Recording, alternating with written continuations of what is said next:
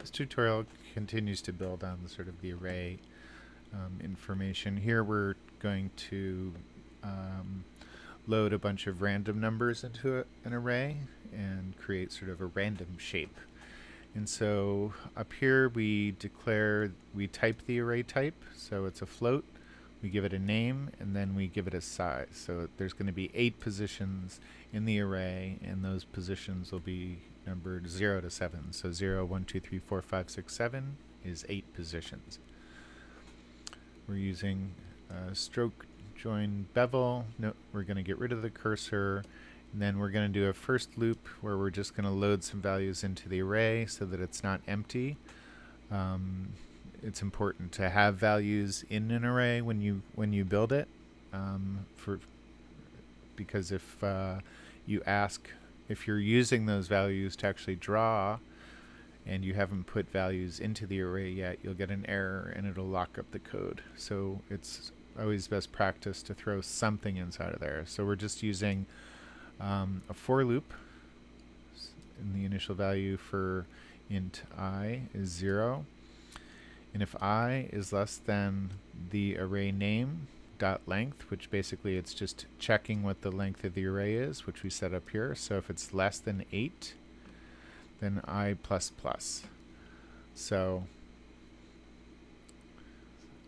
it'll drop into this first one. So x position 0 equals a random number between -1 and 1. And then it'll keep looping through. So position 0, random number, position 1, random number, position 2, random number, position 3, random number. When it gets to 7, which is the last value you'd want here, it'll do the last load and then it will exit this loop. Because again, just to refresh, we've got 0, whoops. We've got 0, 1, 2, 3, 4, 5, 6, 7. So if it's less than 8, it's 7, and that's the 8th position in the array, because the first position is 0. You can't change this. So now we go into the draw loop, and we've got a background of 0, a stroke of yellow, no fill. We're mapping the stroke value, or the stroke weight, to the position of the mouse. So this is going to scale based on the position of the mouse on the x-axis. And so you'll get between 0 and 500, which is exactly the 2 values we expect, between 0 and the width, which is 500. And we're going to map it between 0 and 1. This will seem like a small number, but we're using a scale to actually dramatically increase the size of what we draw.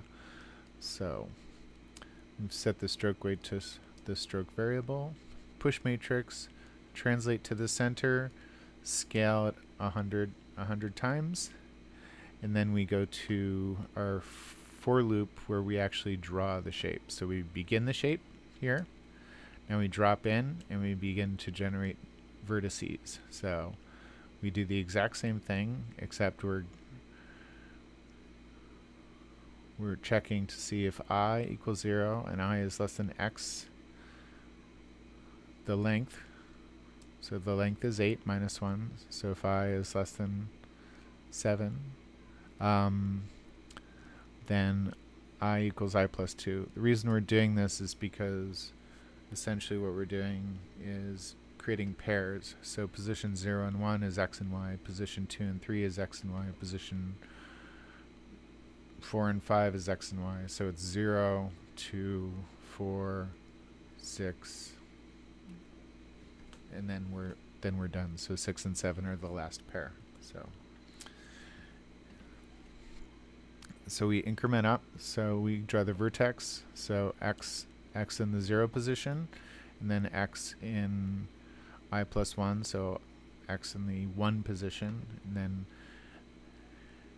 x in 2, 3, 4, 5, 6, 7. That's it. We exit, and then we end the shape, and we use the close parameter to close the shape.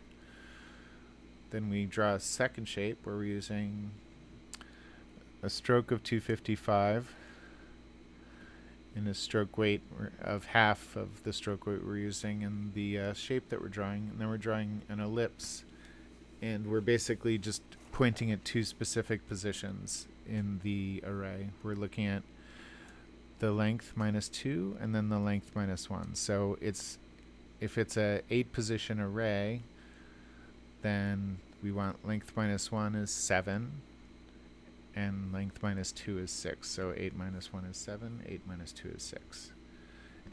And again, that's because we want the last position in the array. The length may be 8, but the numerical indices for the position in the array is 7 for the last position. That's the 8th position, is called 7. Okay. And then finally, we have a mouse released, which basically refreshes everything, and we've scaled it up to 2. So we've gone from 1 to 2. So let me run this. We'll see how it works. So you can see it. Whoops. You can see as I move the mouse, I'm moving the mouse along the x-axis.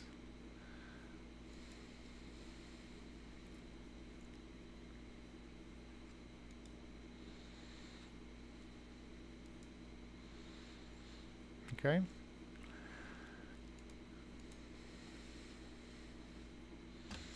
Okay, so you can set these numbers. You can set the array as big as you want. So I can say 20 if I want.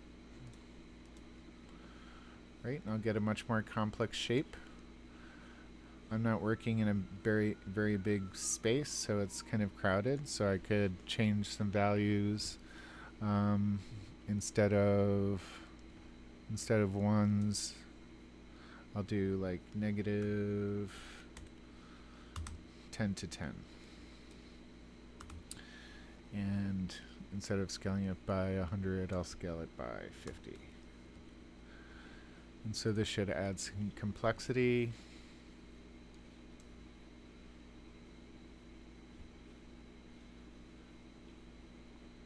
Okay, so that's the array.